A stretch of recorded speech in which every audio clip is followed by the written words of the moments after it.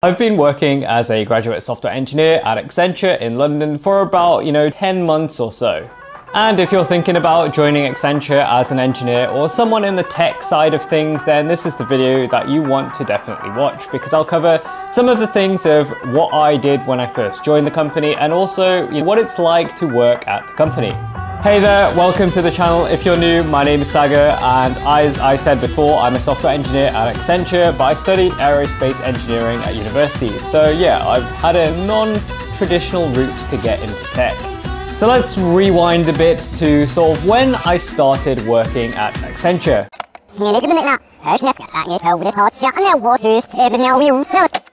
And in the beginning, initially, you basically go through a couple of weeks of analyst training, which is called ATAS. Yes, you heard that right, I did say analyst, and that's because everyone who joins the graduate is basically known as an analyst, because that's just the way Accenture likes to call their new graduates, since it is a consultancy company overall.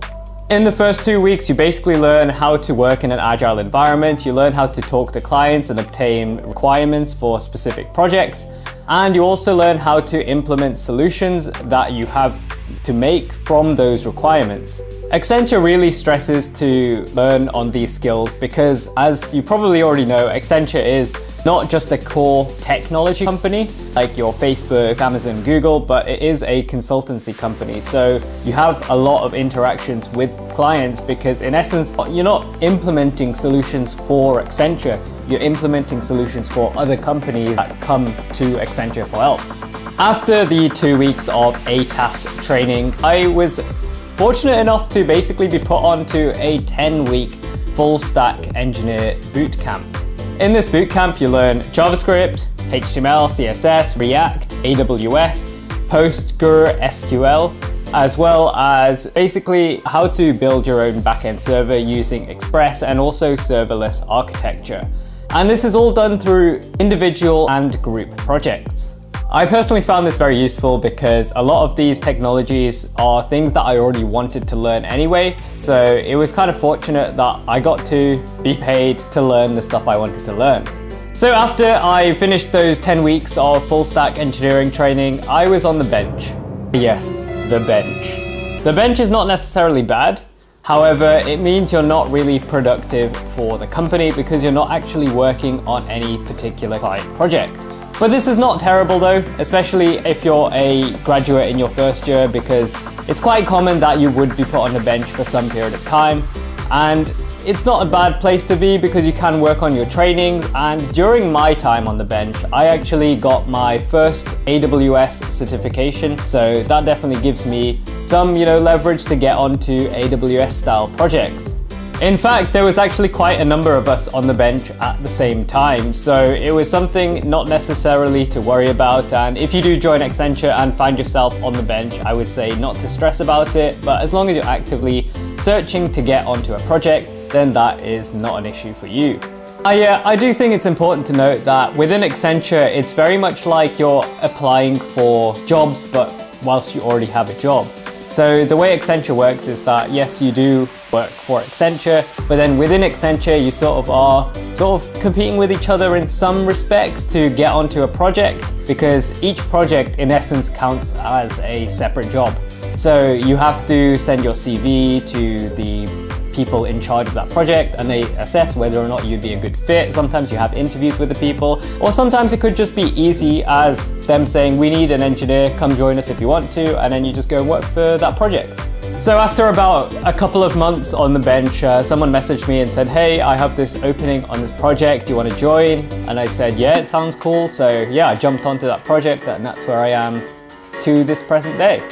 I can't tell you who the client is that I'm working for. However, what I can tell you is that the tech stack I'm working with right now is React, GraphQL, Node.js, and AWS is the infrastructure behind all of this. The main stuff I've been working on the project has been predominantly the React and GraphQL side of things, as well as using some content management systems to basically get the data from there and display it on that front-end React app. Awesome, so that's basically my journey from when I first joined Accenture 10 months ago until now. But maybe you're wondering, have you been able to travel? Because, sometimes people tell you if you work for Accenture, you get to travel and all this other cool stuff. Well, let me just explain that. My main base is Venture Street in London, which is basically next to Monument Station. And yeah, you're probably wondering, have I been able to work in other offices or maybe travel to other offices? And the answer is, yes, I have. So my client has an office in a very exotic location, which is where I've been able to actually travel to and work from there.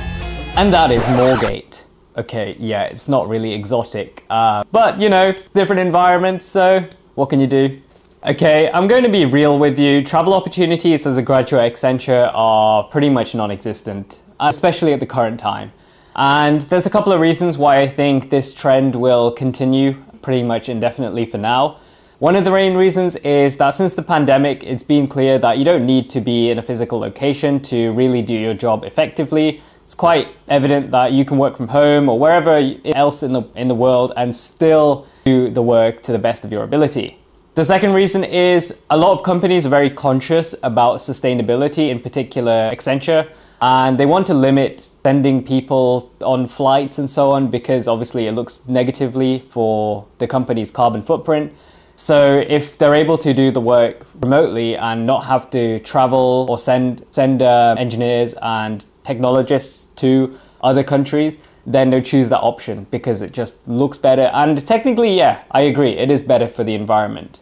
Yeah, I mean, I know it sucks, but you know what? If you are thinking of joining Accenture, let me tell you about one of the best bits about the company. And that is actually the people who work there.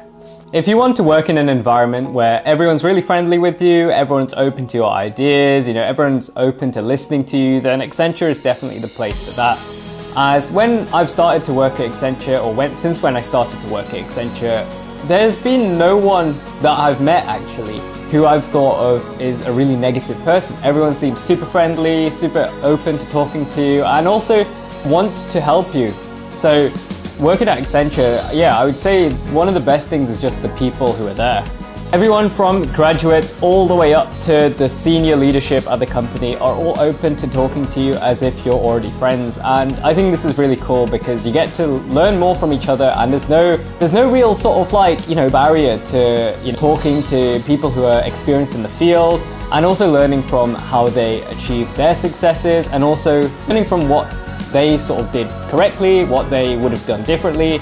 And I think it's important to have that sort of environment because it helps you learn a lot quicker, especially since you're learning from people who already have maybe 10, 15, or even 20 years of experience. So all in all, if you don't have a traditional computer science background and want to go into tech, I would say Accenture is a great place to start off your career because for one thing, they like to train their employees, so you're gonna learn a lot of things with the company from more or less day one.